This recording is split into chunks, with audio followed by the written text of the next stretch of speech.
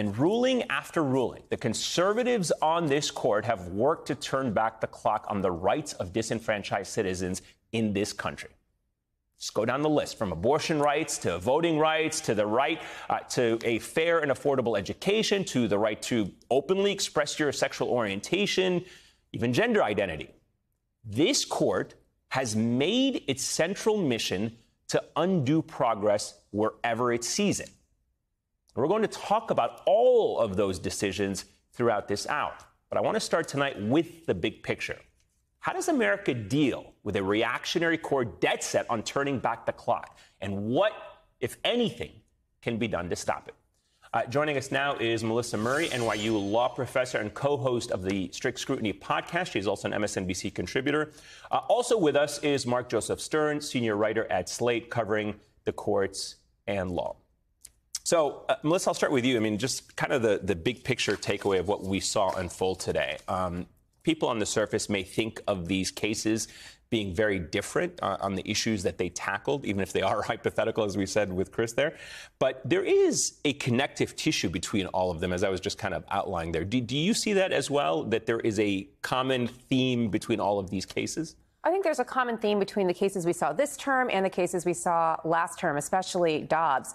Basically, we are seeing the court roll back the protections that make it possible and indeed facilitate the prospect of a multiracial, multi-ethnic democracy, education, reproductive rights, financial security, all of these things that we need in order to have a democracy that is inclusive and includes everyone. And that seems to be the thing the court is railing against. And to be very clear, we had a barn burner of a term last year, and typically the rhythms of the Supreme Court are such that when you have a big one, you take a breather. Right. But no, they had a barn burner of a term this year. It looks like they're shaping up to have a barn burner of a term next year. And the question I think the American people has to ask at this point is, how many barns are there left to burn, or is this court just intent on burning it all down? Yeah, and to that point, I mean, this is, Mark, the Roberts Court, right? So I guess my question to you is the legacy of the Roberts Court now going to be about undoing the progress that has been made throughout the 21st century?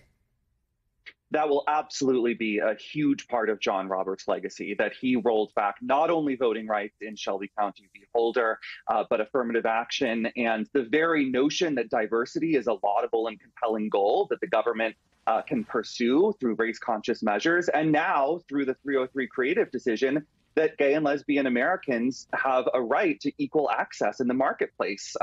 All of those principles have now been bulldozed in an extraordinarily short period of time.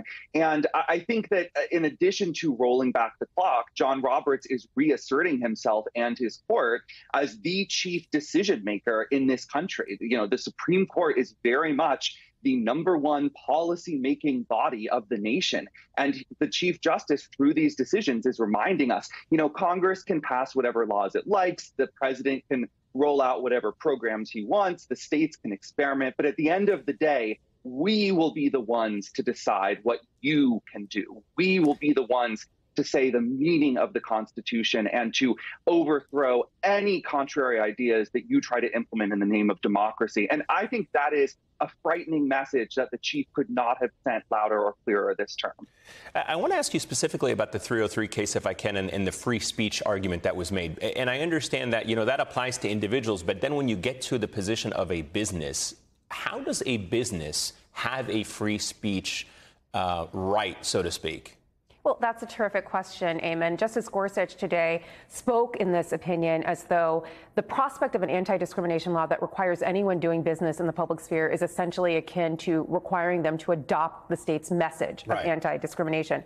But that's not really the case. It's a bit of a stretch, yeah. Well, Lori Smith, if she were actually making websites for individuals, which is still an open question, she could simply have her evangelical beliefs and she could talk about them and she could espouse them as she wanted to. But the point that Colorado makes is when you decide to enter the public marketplace and provide services, you must do it for everyone who seeks those services without fear or favor for any particular group. And the court today said that, no, that's basically anti-discrimination law is the state making you adopt an anti-discrimination message. And so that should be chilling to anyone in the United States who's from a group that historically has been disenfranchised, has been underrepresented, has been discriminated against, because it means that regardless of these anti-discrimination protections, which exist primarily on the state level, there's not necessarily broad protections for sexual orientation on the federal level.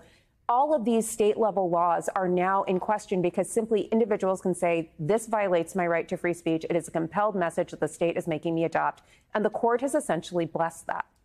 Mark, these justices, when they were, again, going through the confirmation process, talked about how there is precedence and so many of these cases are settled law, and they've totally upended a lot of that, obviously, with perhaps the biggest one being Roe versus Wade. But how dangerous, if at all, are the precedents being set by these cases? I mean, what implications do they have for other rights, as Melissa was just talking to? I mean, thinking about not just gay rights, but other minority rights now. You could get somebody who says it is their religious belief not to provide services, because somebody is involved in an interracial marriage or somebody is Muslim or Jewish.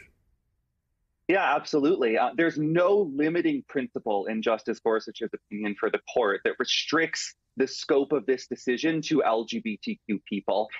It seems that it applies across the board to all kinds of protected traits.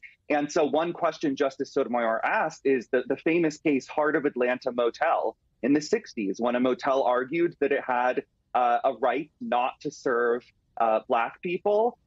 Would that case come out differently if the hotel had said, well, we feel that allowing Black people to stay in our rooms is an expression of support for their identities and their lives? And I think that's very much an open question. So, we focus on these kind of edge cases, the florist, the baker, whatever. But this decision pushes way past that into the realm of all manner of public accommodation laws, as Justice Sotomayor points out. Expressive conduct is everywhere once you start to look for it. The very act of serving a customer can be expressive, even if you aren't creating anything for them. And so I do think that interracial couples, religious minorities, women, all kinds of people who face discrimination have to wonder now, have to second guess, if I seek services from this business, is there a chance they'll say, sorry, but my free speech rights allow me to discriminate against you? And as Justice Sotomayor says, that itself, the fact that the court has issued this decree, stamps a badge of inferiority on us, on all minorities who will face the tragedy of this decision. And again, what a difference 5 years makes, that just a few years ago, this court was expanding same-sex marriage rights to the entire country, refused to take the step that it took today in Masterpiece Cake Shop. This is the inevitable result of Brett Kavanaugh and Amy Coney Barrett joining this court. And this is only the beginning of this new line of precedent. We will see how far it develops, but this is really the dawn of a new era in First Amendment law. Did you want to say something in response? Mark said something that's really interesting here, and it goes to this question of, what is expressive conduct? Ultimately, in this opinion, expressive conduct is whatever Neil Gorsuch and 5 of his colleagues thinks is expressive. And that's another theme that you see in the student loan cases as well. There, the court says, where there is an issue of major salience, a major question, so to speak, it is not up to Congress to simply delegate that authority to an administrative agency to make the decision that they're going to act on these major questions. Congress must specifically delegate authority to address that particular question, here, student loan relief, to the administrative agency. But the question of what is a major question is ultimately a question that can only be answered by this court. So in this decision and in 303 Creative, the person that's won here is this institution, the court that gets to say what is speech, what is a major question, and what is the extent of their impact on our lives. Yeah, and I was going to say, to Mark's point, just as a final summary here, at the end of the day, it seems like the Supreme Court is legislating these issues. I mean, you had the affirmative action case brought by billionaires. You had the student loan forgiveness case not brought forward by students. And in both cases, the Supreme Court is making a decision that affects millions. Melissa Murray, thank you so much. Mark Joseph Stern, thank you as well. Greatly appreciate your insights and your analysis.